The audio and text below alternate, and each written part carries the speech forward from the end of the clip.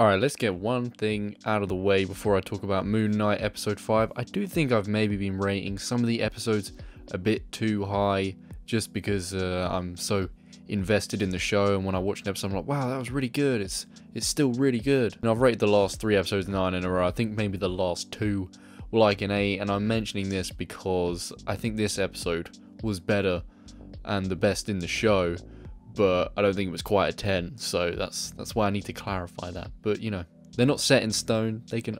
I can say they can change. I can say that. But yes, today's episode was my favourite. It explained a lot of things without hammering out exposition, but through effective storytelling. And this is matched with Oscar Isaac's supreme performance, that he just keeps putting in an incredible performance in this show, and it really does feel like he's 2 characters. I know I say that pretty much every week, but it really does. So let's go through what we've actually learned. We've learned that the psychiatric ward is actually something that Mark/Steven is imagining as their version of the underworld. It's what they're picturing their version of the underworld to be. And in this psychiatric ward, Harrow is the lead doctor that's trying to deceive them in their eyes, and that's based off of how they view him in the real world. I mean, this inclusion of Harrow and his role here is still a little bit confusing, but I'm just assuming that this is just how Mark and Steven are picturing him in this scenario based on their experiences with him in real life. As for Mark and Steven, they're told by the big hippo lady that they need to balance their scales if they want to make it to the afterlife and not be thrown off the boat and join the lost souls. And this is where the truth finally reveals itself through the visitation of memories and flashbacks and whatnot. We discover that the body is and always has been Mark's, and that Steven was an alternative persona created in order to escape his trauma. That trauma being the death of his younger brother when they were both kids. His mother blamed him for the death of his younger brother.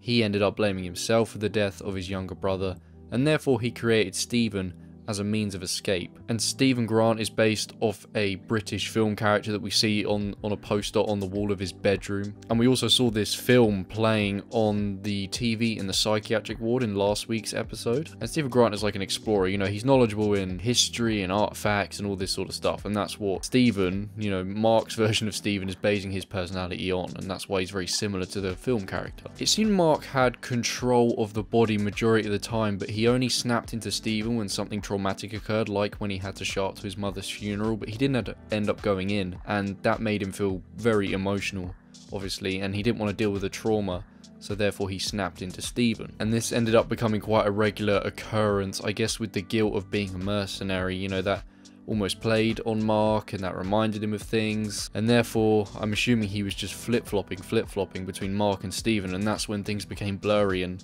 you know, that he was losing control ultimately to Steven. He was struggling to get his body back. We also saw in this episode as well that Mark became the Moon Knight after a mercenary job went wrong, and that mercenary job was where Layla's father died. This is not at the hands of Mark, but you know, in the aftermath, Mark did come across Khonshu.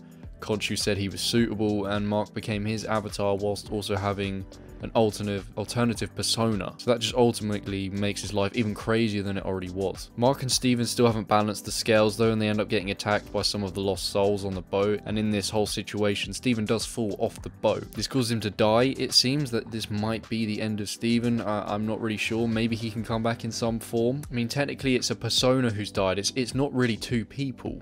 You know, it is one person, and he's split part of himself into this Steven character. But either way, losing Steven has caused Mark's scales to balance, because he's finally shook off the thing that was stopping him from having a balanced life, I guess, or a balanced soul, was because he was actually, you know, split in a sense, and he had this imaginary person. But now Mark has to face everything. He has to face all trauma, because he can no longer escape to the personality of Steven, that was all it was to him. It was just the means of an escape. This episode explained a lot, and it did it in an effective and exciting way, not treating viewers like idiots and still leaving questions, and setting up the last episode very well, as we know Harrow succeeded in finding Amit's tomb. All I can say is Oscar Isaac is fantastic in this. It's kind of, when you think about it, it's actually a bit crazy that they got Oscar Isaac to do this, you know, because he's never been in the MCU before. This is his first thing in the MCU, and they've managed to get him to take on a role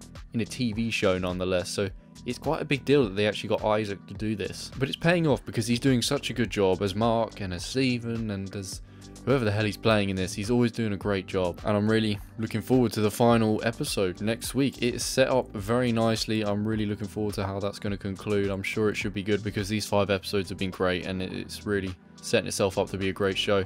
This episode does get a 9 out of 10, and that's not going to change. This was a 9 out of 10 today. Thank you all for watching. If you've seen Moon Knight episode 5, please let me know what you think about it. If you have any theories, if you have any theories about today's episode, you know, what you think it all means, please let me know, and I will see you in the next video. Bye bye.